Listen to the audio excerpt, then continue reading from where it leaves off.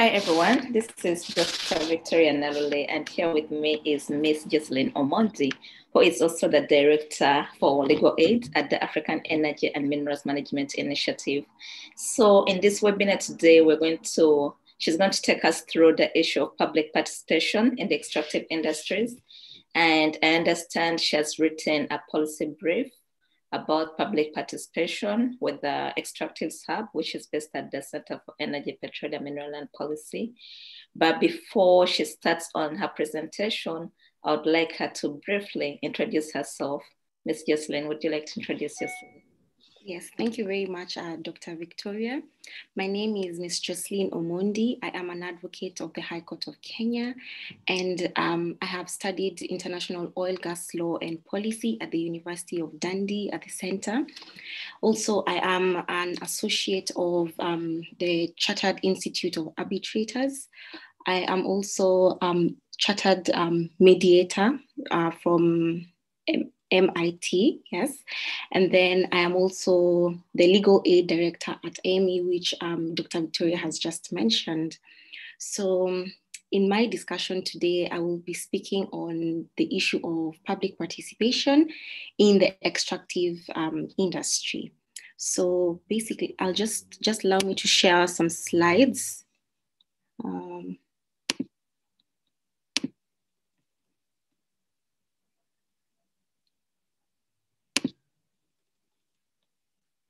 I don't know, can you see?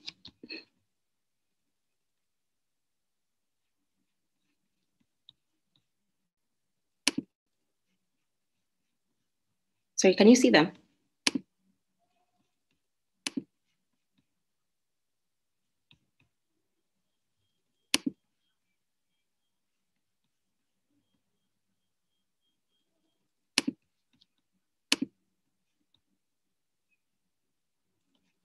Just a minute.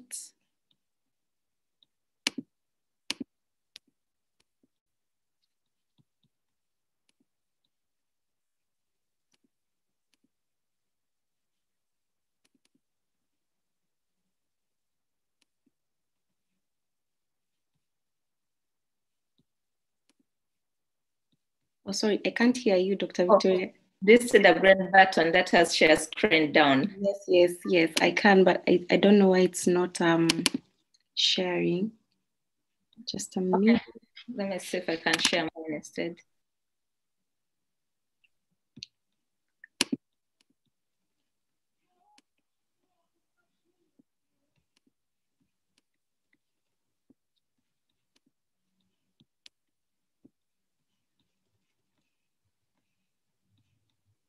Can you share them from your side?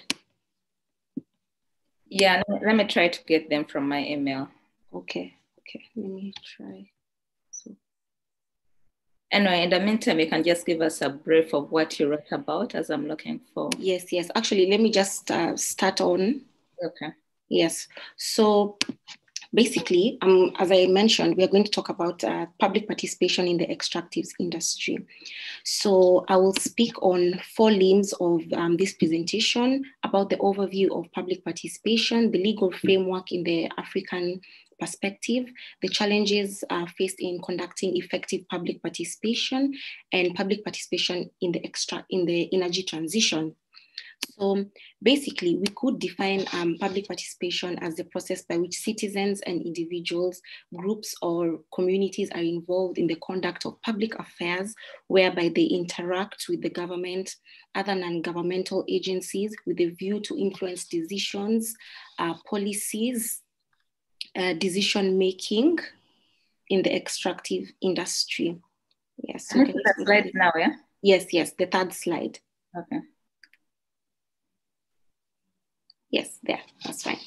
So basically, there's a big difference between conducting public participation and conducting effective public participation. The reason as to why I'm saying this is because most extractive industry projects conduct public participation with the view of conducting it as a formality rather than following the guiding principles guided by legislation that are already in existence.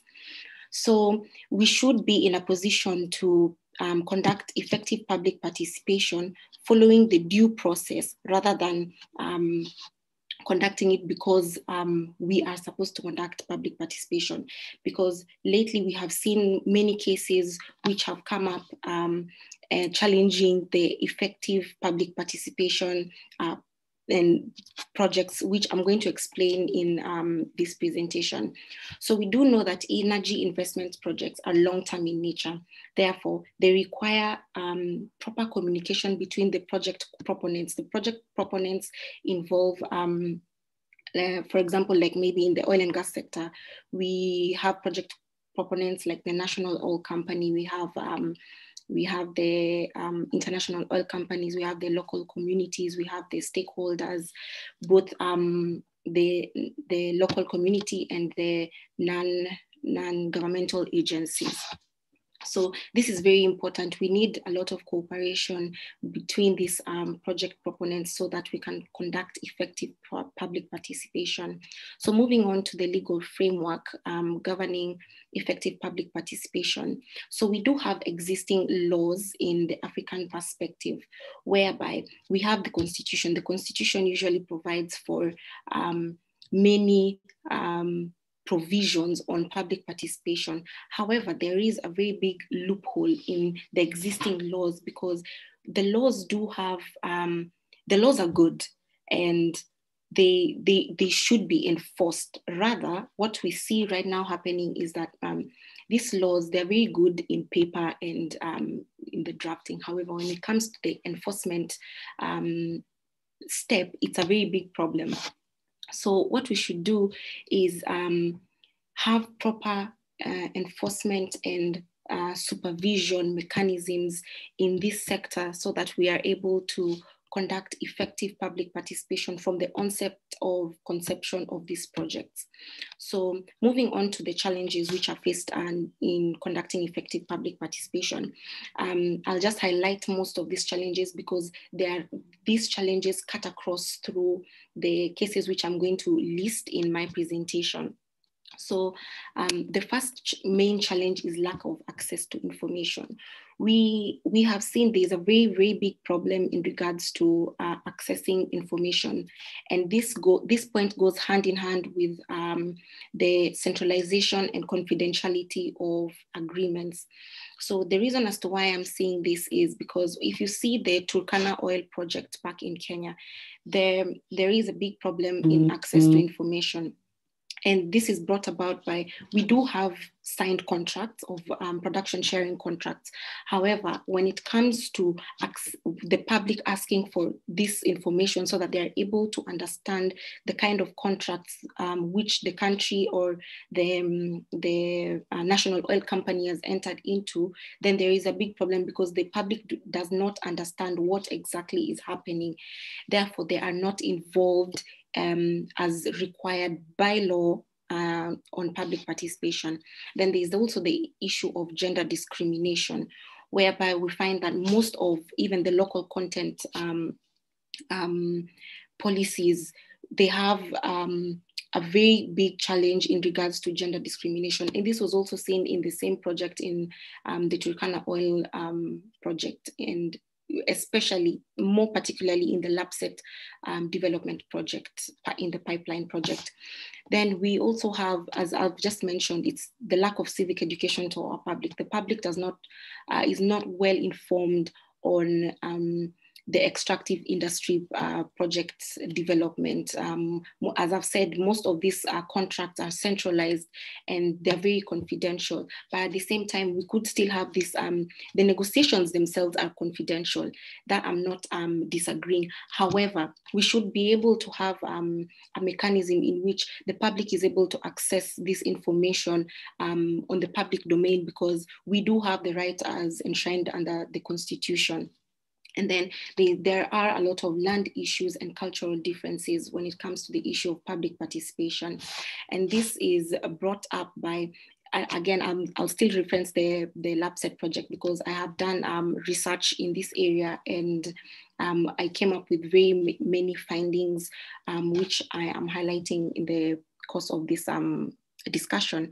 So when it comes to the cultural issues, when you see the Turkana community, they are pastoralist community, and they have a very big cultural heritage, which is very close to them.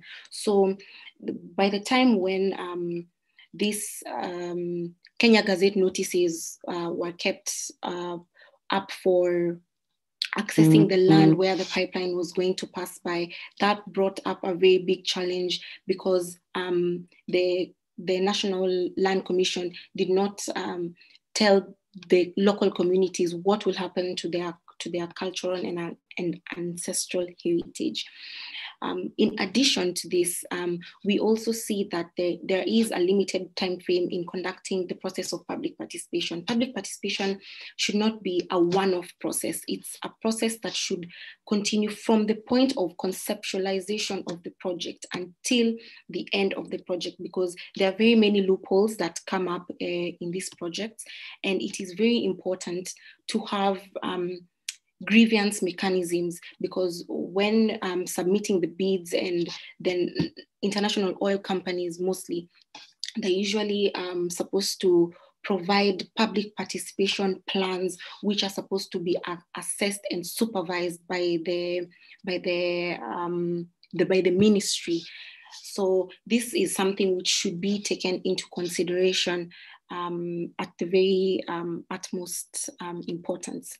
So there are also environmental and health concerns which have also come up in regards to public participation.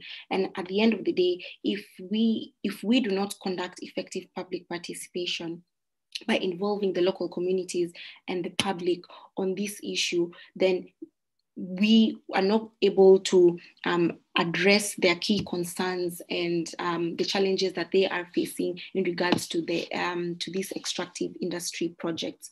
So there is inadequate legislation on public participation. I will give again the example of Kenya. We do have the public participation bill, yes, but it's still in parliament. It still has not been implemented. But the main challenge which I would like to identify with this bill is that most of these laws, even the County Government Act, the Constitution, the Public Participation Bill, all these bills and acts that are in existence, they do have the provision for conducting public participation. However, the main challenge is there is a loophole in the process itself, because many of us are going to have different notions on how to conduct public participation, but we need proper guidelines on how exactly to conduct this process from the conception to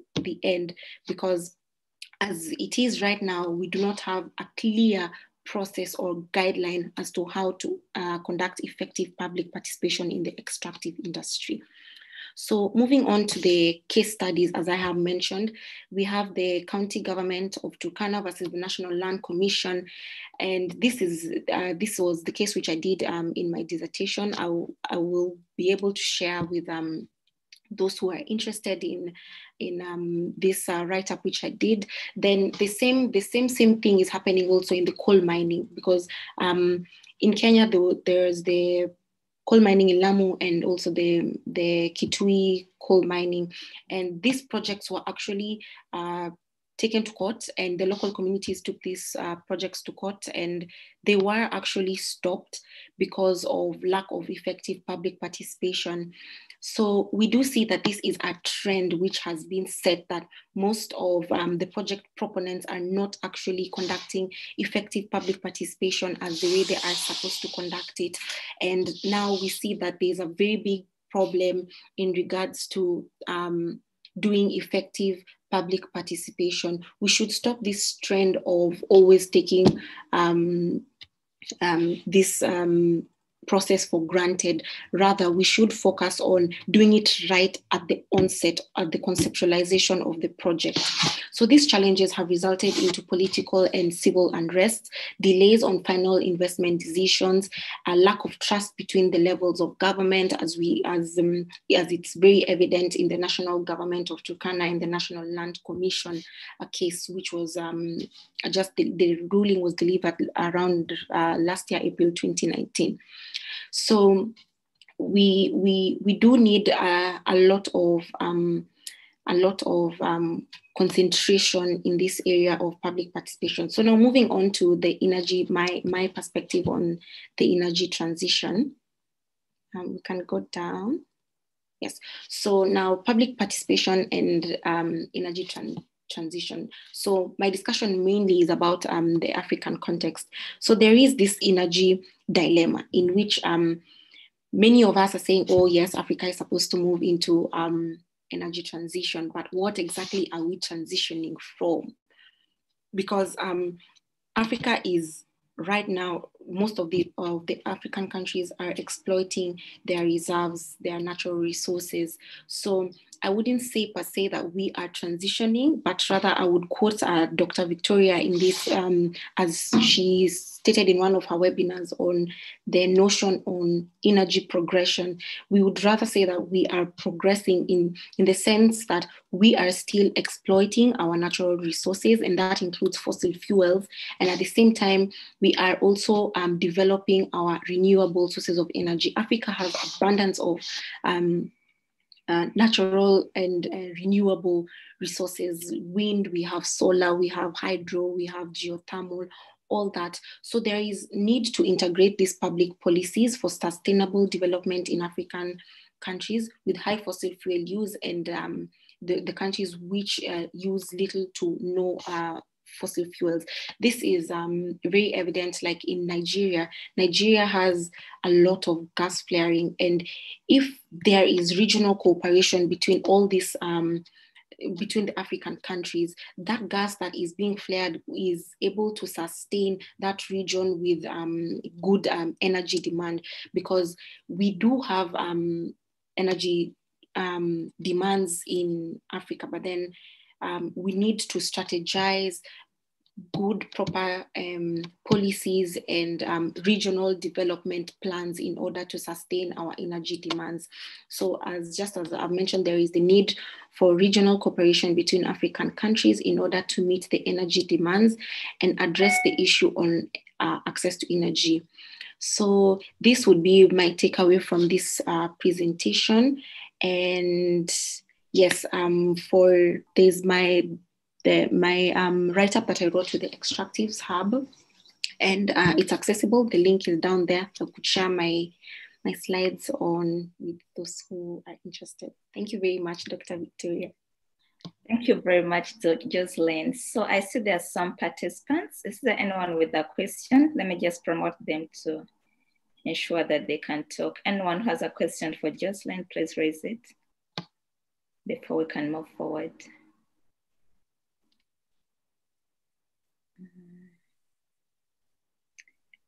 I see Cynthia, I see Joel, and I see Justus. Any remarks on Jocyline's presentation before we move on? All right, they're all quiet. So I would like to engage you, Jocyline, more on the issue of public participation, because in most cases we've seen public participation focused on extractives, that is oil, gas, and mining. And now with the new era of energy transitions and climate change, my question is, how do we ensure that the public actually actively get involved in these new developments with respect to transition into a low carbon economy, and also making them understand the importance of energy transitions, given the fact that most people in sub-Saharan Africa, especially in rural areas, most of them rely on firewood, so they would not really understand what are we transitioning from when all we need is electricity. So what's your son on that? Yes, so in regards to the energy transition and public participation. This is actually an area which I'm very interested in. So when it comes to, you see, energy transition is something that is still being progressed, and right now would be the best time to actually do the public participation, because when it comes to the governmental agencies, they have dockets on conducting effective public participation.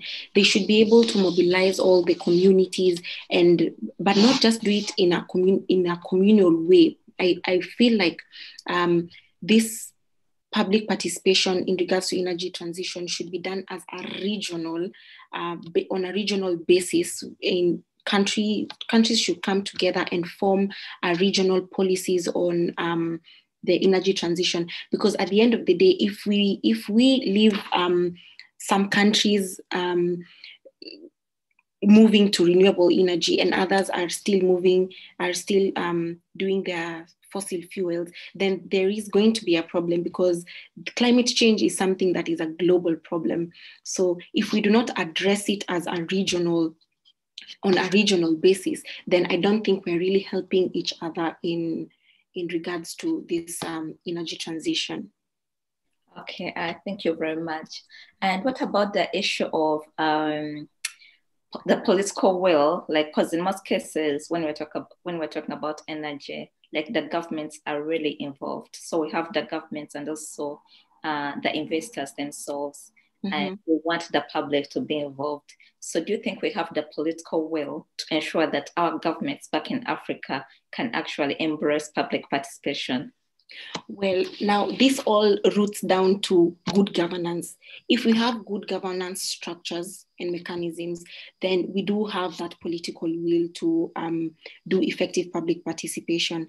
But also at the same time, we need to know that in these investments in the extractives industry, this docket of public participation is actually left to, for example, like in the oil and gas sector, is left to like the IOCs. They're the ones who are left in charge with the docket of public participation. But it should not be done in isolation. That's why we say that there should be a lot of cooperation and between these key project proponents, because if the international oil company is the one that is left with this docket, or it's the same thing with the energy transition, if it's the project proponent that is left with that docket, they cannot do it in isolation, because at the end of the day, if you're doing public participation, you need to inculcate the views of the local community, you need to inculcate the views of the relevant stakeholders who are involved. So therefore, there's that cooperation which needs to be promoted.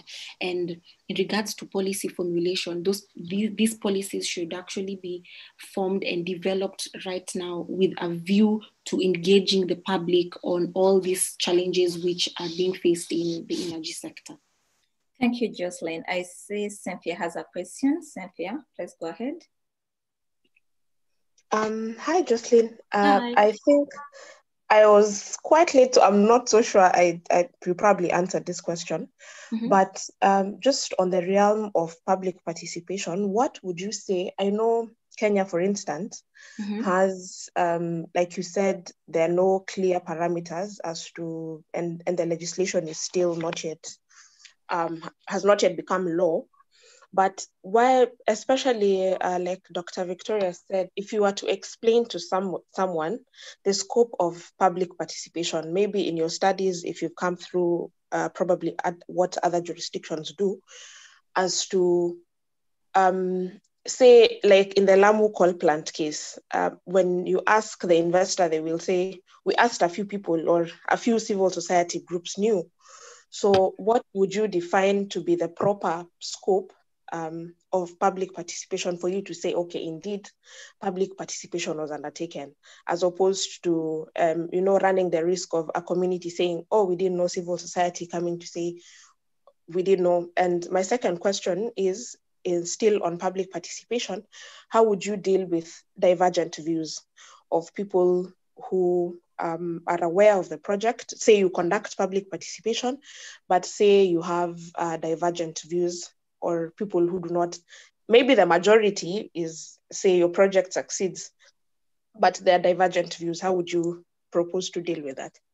Okay, thank you very much, Cynthia, for your question. So dealing with divergent views, at the end of the day, we will have different opinions on how to conduct this process of public participation.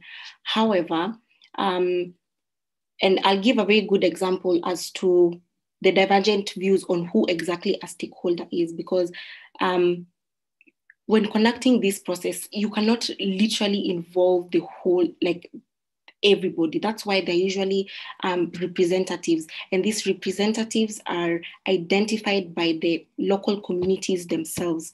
So when it comes to the different divergent views, they have representatives whom the local community identifies, and those are the people whom, like, if a decision is made, it's made on behalf of the whole entire community.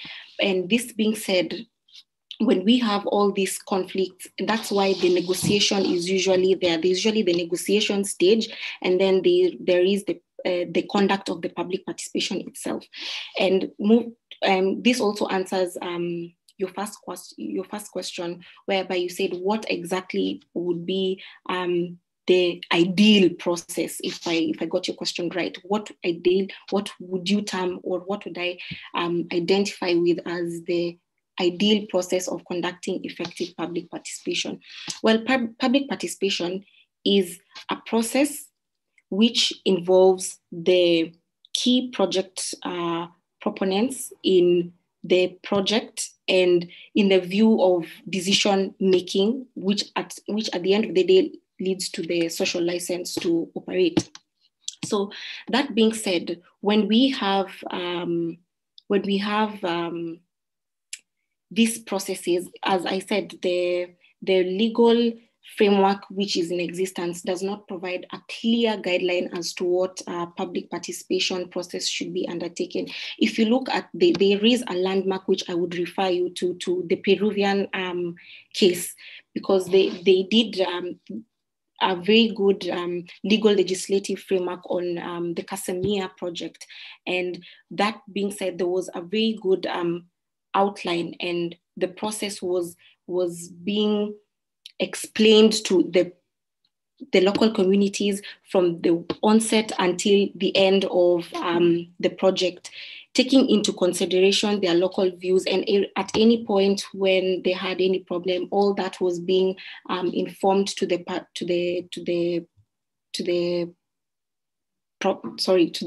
and to the local government officials. Yes, I hope I've answered your question. Thank you very much, Jocyline. Now, the last question we have, because we're running out of time, it's from Justus. He was asking, how do we balance confidentiality and public participation in the energy sector? Well, when it comes to confidentiality is mainly in the agreement. When it comes to negotiating this extractive industry contracts, which the key project proponents usually negotiate, those documents themselves are termed as confidential, or rather the negotiation itself is termed as confidential.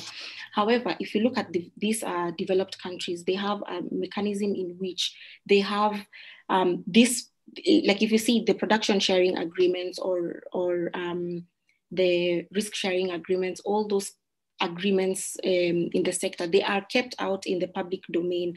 So if we say that these documents are confidential and that the public is not supposed to be aware of them, and that is exactly what is happening right now in Kenya, is that the public is not aware of the kind of contracts which the government has entered into with these key project proponents. And I feel like this issue on confidentiality there should be a clear guideline as to what the public should be able to know, because this is something which is in the public domain and which should be in the public domain, and the Constitution actually does provide that these contracts should be let to the public, but the ministry needs to literally work on these kinds of mechanisms. Yes. All right, thank you. And then Joel is asking that in order to ensure effective public participation, do you think that the government should contract out issues with respect to public participation, that is environmental and social impact assessment? I do not feel that I do not feel like the government should contract out their issues, because I feel like African issues should be dealt with using African solutions. Because if we give out all our problems all to other people to deal for us, then it's not going to be helping us at any point. I feel like we do have the capability, we do have the information and the knowledge, so that we are able to sort out our own internal issues before going outside and seeking for assistance from other people. Yes. All right. Thank you very much, Jocyline. This marks the end of our webinar. Our participants, if you've missed the first part, we've been live on YouTube. Let me just share the link on YouTube so you can watch with your friends, or you can share the link with all other people who have missed out. All right. So, and if you have any questions, you can still contact Jocyline. Jocyline, do you want to share your contact details for people who might want to contact you? Yes. Just Mary Obara, what I see your hand is up. Do you want to say something, Mary? As Jocyline is looking for her contact details. I have sent out my contact details. I've sent my email. All right. Mary, I've promoted you so you can speak. All right, I think she's not responding. So this will be the end of our webinar. Thank you very much, our participants. If you've missed out, do check out the video on YouTube. And Jocyline has shared her email address, which is jocylineagnes@gmail.com. So this marks the end of our webinar, and have a lovely morning or afternoon wherever you are. Bye-bye. Bye.